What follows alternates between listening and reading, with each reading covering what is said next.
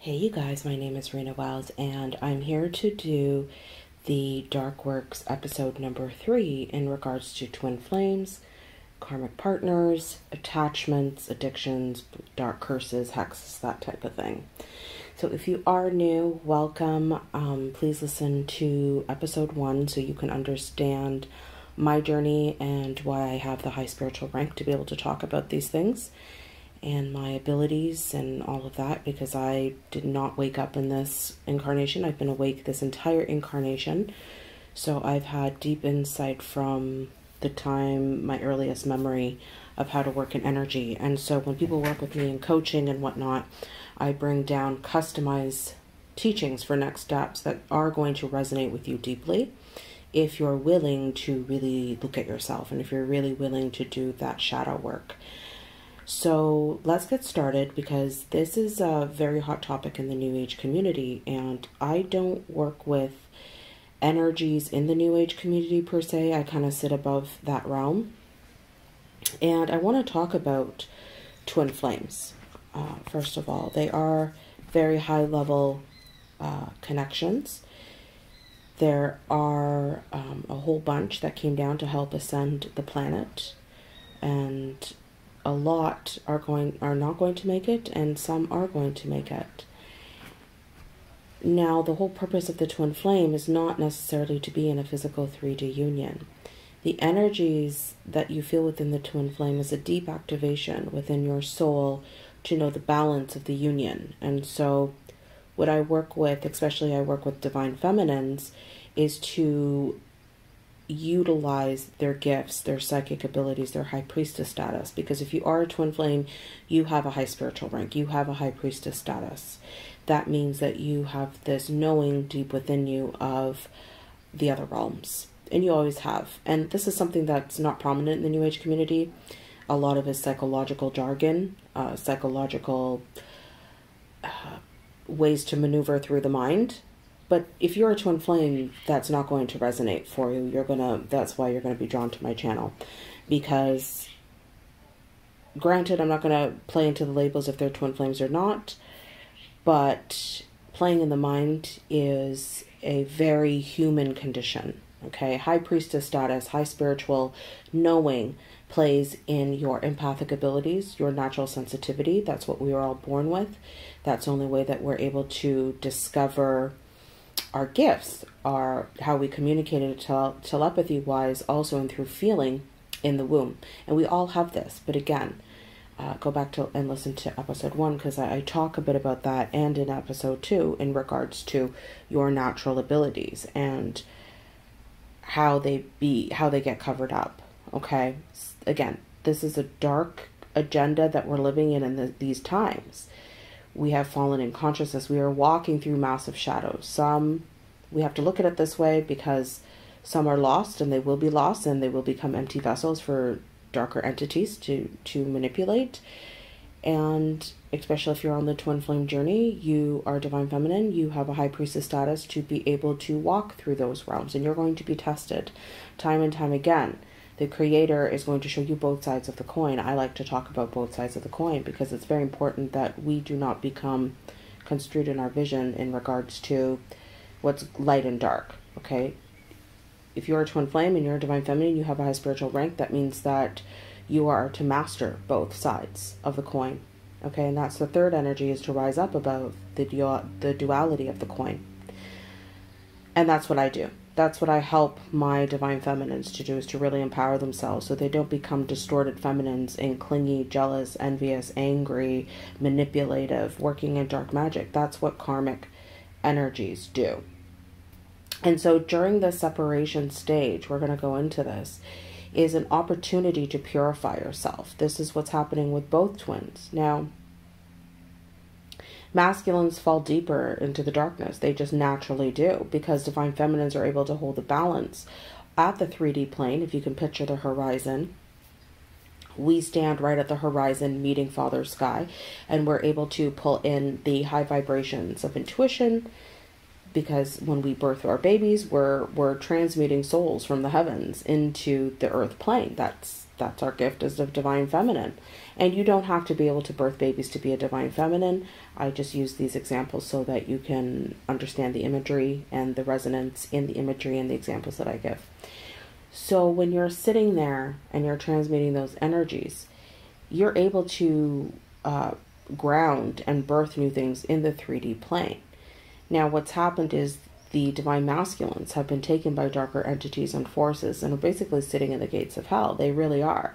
And they can mimic twins, your masculine twin. They can mimic and house other entities and bring in pieces of even your twin soul that's trapped in these dark energies and put them into other people's vessels.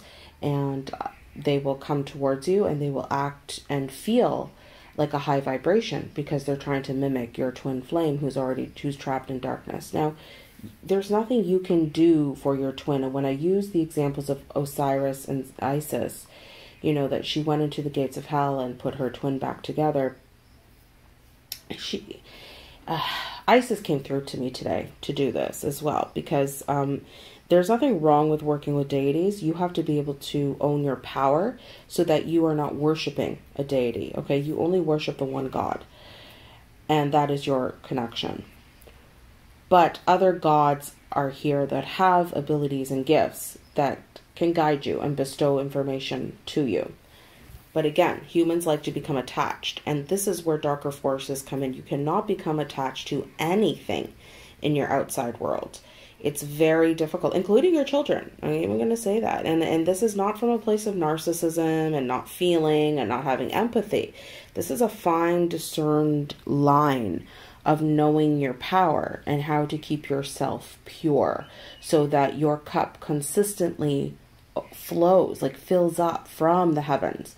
That unconditional love, that you're tapping into the well of love from the divine, and that it constantly overflows. So you're not tired, you're not over exuding yourself, you're naturally flowing, you're allowing, you're giving. And that's when you manifest at your best, fastest rate. And that's when you're tapped in to what's meant for you.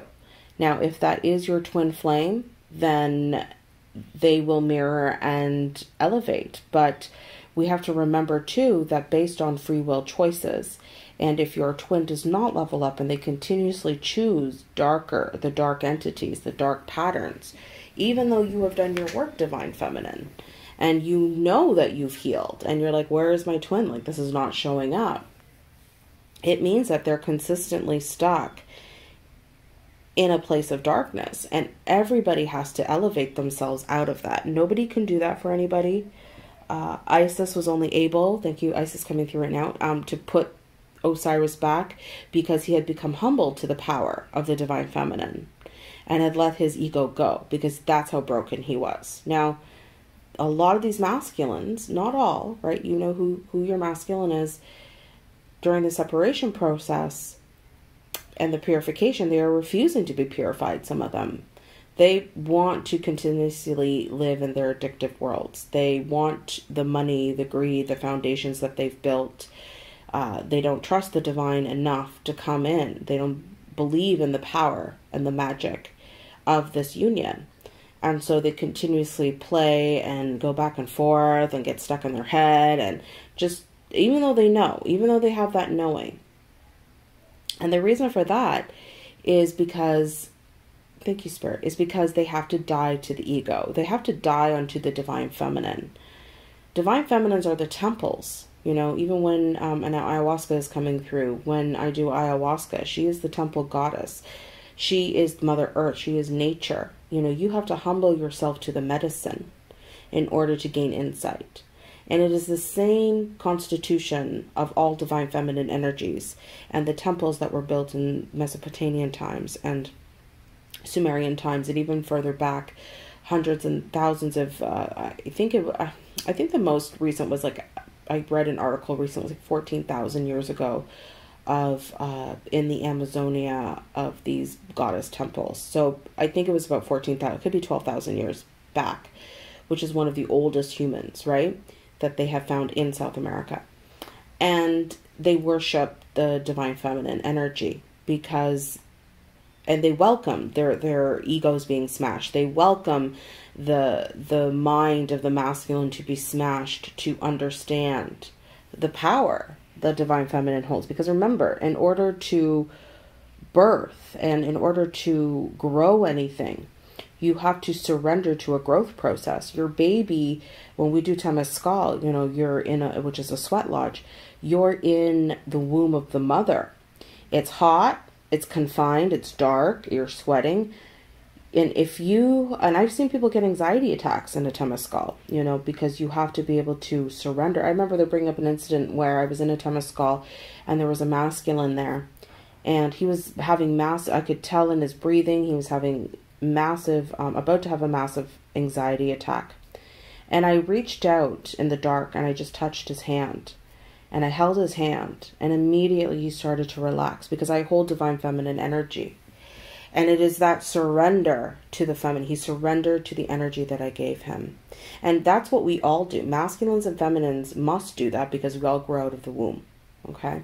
Is to surrender to the feminine energy. That is the first step.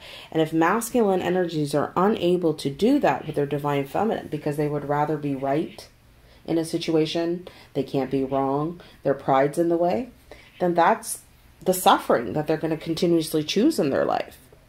And there's nothing that you can do about that divine feminine, because they have to evolve out of that. And so the purification process is knowing where your attachments are, knowing where darker forces can get into you. And especially if you are in a situation, in a twin flame situation, separation, where they're in a third party who does black magic and hexes, you know, divine feminine, that is to use that dark energy to transmute yourself, to empower yourself in those dark places, because you have a high spiritual rank.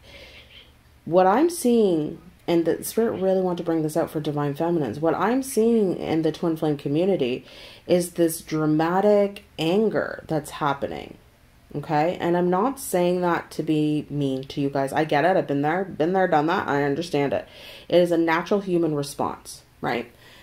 But we have to start to distinguish two different boxes here: your spiritual self, your soul self, and your human self. Remember, we identify as humans. We attach to everything. So there are going to be parts of your human self that you're not going to want to surrender. And I see this time and time again, you know, and this is why I bring people in. And, you know, if you guys want to do ayahuasca with me, I am going to be starting to run ceremonies coming in the fall and things like that. So I'm putting some groups together for that, or even psilocybin ceremonies once I return to Canada.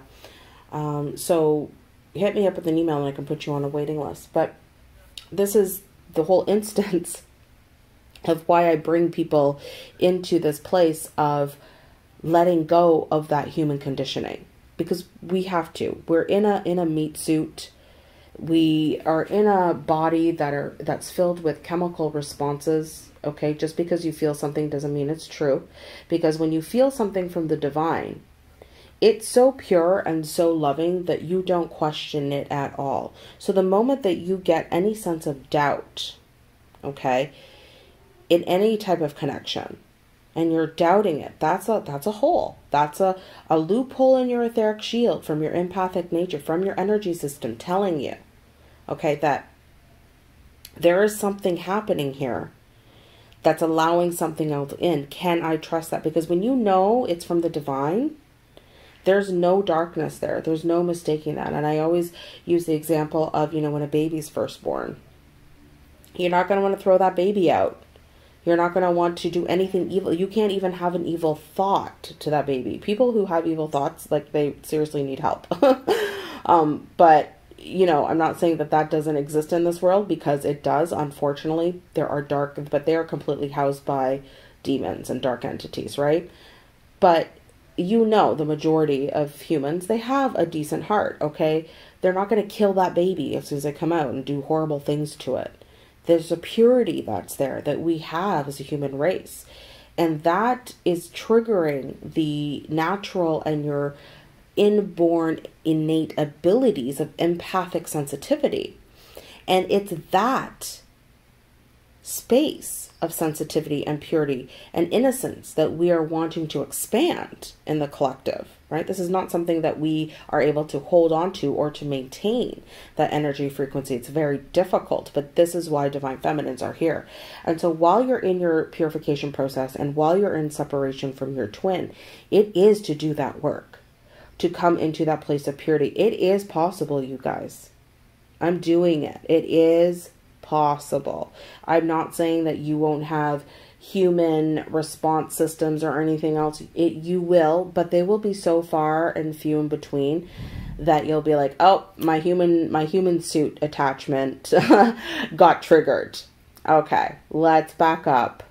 And it doesn't mean that that's something to heal in the moment. That's to acknowledge I need to surrender that human piece again. And that's okay. That's okay. I still have a human side. But where most of humanity, especially those on the twin flame journey, are getting attached to and are getting siphoned by darker forces is when we live in that trigger response place from the human condition. Okay, and then we justify, well, they cheated on me, they did this to me, they lied to me, they're back and forth, they're inconsistent. And then, you know, there's other teachings that's like, if it's in them, it's in you.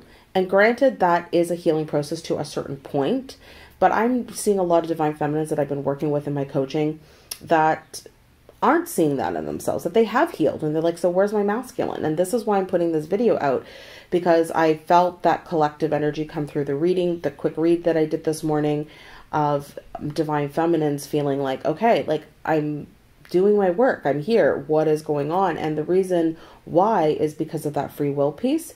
And it's also because you, divine feminine, with your high spiritual rank, is to recognize that you have to transmute those energies, the psychic attacks, the things that come in, that trigger that human suit into a cause and effect response. Okay. And that's the first clue. That if you're having that response while you're in separation, is to seriously look at it.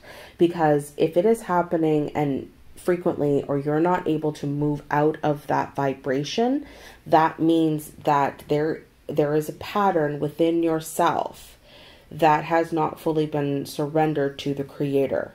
Okay. And that can take, you know, even if you do coaching with me, sometimes I have to take clients to a retreat.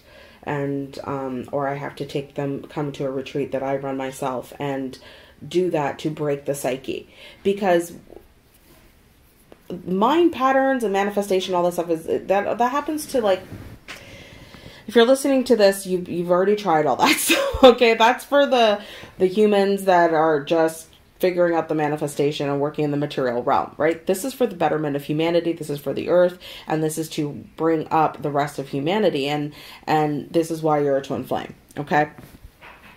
And when you can start to transmute those human conditions, right? And get into that healing so that that is sealed off, you will then realize how good mission feels. You will start to realize how the divine is working magically in your life in so many ways that you'll notice where you were so focused on the masculine, you know, and in wanting that union, of course, because when you were first activated, I mean, it's the most beautiful experience that you ever had at that point in your journey, Spirit is saying. There's so much more to come. And yes, it would be very super powerful with your twin. If your twin decides to surrender to the divine feminine and to, you know, move in that way with you, that would be super powerful, right? And it would be cosmic, but we don't know what that experience would be like. We only know, right, divine feminines, what has happened. And we can't hold expectation and hope for something that we don't even know what it's going to be like, truly and really, right? Because you can only go by your experience right now based on the past. But if you keep focusing on the past, that means that you're going to pull into lower vibrations and depression, because depression comes from being stuck in the past, and anxiety comes from over focusing on the future. Meaning, am I going to make it? Am I going to book clients for next week?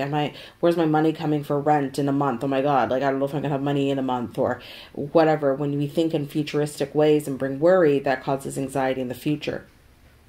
Divine Feminines, you're really here to be present with those energies, transmute everything that comes to you, surrender it to the divine, and then work with your natural abilities to gain your psychic development, your empathic abilities, and how to be okay sitting in those dark energies. Because I know, my divine femmes, you guys get attacked by these karmic energies and by the lower realms a lot. And especially if you're a twin flame and your twin is sitting in the pits of hell, you know, you're going to feel what they feel. You're going to experience the same entities that play between you and your divine masculine, or vice versa. That's just what happens, right? And that continues to happen until you're able to stand in your power against those darker forces, truly. And when you're able to stand up in those darker forces and you elevate and you surrender, you will hit that new vibration of mission and divinity and synchronicity and more, and even other soulmates that would just fit you better in your life, okay? Who are going to have everything that your twin wasn't able to provide, right? Don't worry. Spirit always hears you. Spirit always sees all and knows all. And all of those dark forces will be able to detach from your energy field and move back to the karmic and your masculine. And I'm going to be honest, you kind of want that to happen, and not in a mean way. But if karmic justice is to come around, is for the divine feminine to stand very powerful in her high priestess energy. That's just how it is. And whatever karmic energies play out and go back to the divine masculine for treating a divine goddess that way, and for playing with dark entities in karmic energies that are housed by several demons, that is something that may be the breaking point that they need. And if it is, great. And if it isn't, they will be stuck in this entire lifetime. They will not ascend. Okay? Spirit has come very clear that they will remain. They are locked in a timeline that they will not ascend. And especially if Spirit now brings you a sacred partner, you know, you're living in your mission, you're great, things are manifesting, you're feeling free, you're feeling good. Not that you don't love your masculine, you hold that space, but there's going to be a whole bunch of new things, a new partner that you can create your mission still together, because you're still holding the blueprint. Remember, divine feminines, all you need from your masculine is the surrendering piece, you know, to come into a dynamic partnership, and they build, you know, what the divine feminine brings down. The divine feminine is the architect and sets the blueprint. And the masculine is the 3D builder, you know, is the contractor. But Spirit is like, divine feminine, you hold the power. Like, I can get you into the contractor, okay? Like, and I know that that's a hard place, because again, you'll know when you're ready to when you hit that point, right? And I can tell you, it's a beautiful ride. Like, my journey has brought me to South America, and my alliance with some high political people here to help save the medicine in the rainforest and help save all indigenous tribe medicine in the rainforest, and to have a place that's housed where National Geographic can come and do like high potency thing I never thought were possible, you guys, is what I'm working on here. And that was not those were my dreams, and I had an attachment, for example, that my twin and I would be able to do that. There's no way my twin there's no way.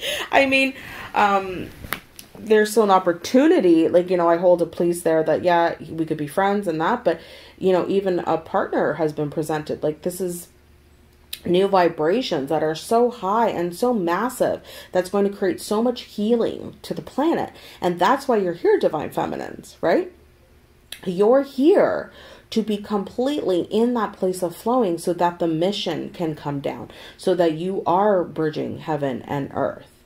And it's too bad, so sad, I understand that some masculines are going to make it and some aren't, you know. But we have to use the twin flame journey as a way to transmute into your best self. And that is each twin's individual right to choose that. The divine feminines, and this is the women that I work with, they're using that to catalyze them into this higher power, into their best self, into their gifts. And I'm creating a mystery school this summer. My membership is falling away, because I'm going to be creating an alchemy school to help divine feminines rise in that power, and how to work with energy properly. Not this new age stuff of let's cut ties and put protection. And no, this is about going deep, right? I'm here to go into the wounds of where the holes were created in your etheric shield. Because if you have wounds inside of you, that's what creates a portal for darker forces to come in. And it gets very difficult to be able to close those things off. And they psychologically can damage you, these darker forces. And so, and how to work properly in medicine too. That's a whole other thing, because a lot of people get siphoned working with shamans who work with darker guides, darker energies and entities. I've seen shamans work with dark entities. They're just dark, and they do black magic, and they siphon their host. They siphon and cut their souls and shatter them in the energies. You have to be very careful who you work with in medicine. You need somebody who can hold the highest container possible for you. Okay. And I've even been with a shaman in the rainforest in the Mayan rainforest, who loved my power, wanted to have a relationship with me, and tried to siphon my visions. And ayahuasca showed me, she's like, watch how he's sitting next to you and he's siphoning his vision. And he put a vision of me and him building a home together and being together. And I'm like, this is not my vision. They've siphoned that way, you guys. And I want to bring that awareness out, because real true healers bring in the highest of creator force energy. They don't play with deities. And that's why, I'm not saying it's not wrong, but you have to know your power very much to know where you're being siphoned, okay? So hexes and things like that are happening on your twin flame journey, they can't affect you, if you own your power. And when I say own your power, I know a lot of people just throw these terms around, but, whatever scares you with darker forces, and let's just say this, whatever scares you in regards to darker forces, so for instance, for me, I've always been scared of possession and poltergeist activity. Well, you can bet your rat's ass that God sent me right into poltergeist homes to Claire right off the bat. And I have been, demonic entities would try to come into me and take over and siphon me since I was a child. I've had to fight these things and own my power against it, and it stops now. Now they can't bother me, but because I know my power again. They know me. They're afraid of me now, but now they're talking to me. They're like, oh, really? And I'm like, yeah, you can go. You can't taunt me.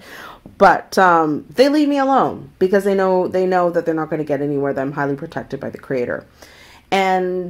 But it took me a long time to work through those things, right? That's why my messages are so clear, because it's right from source. It's from our one creator.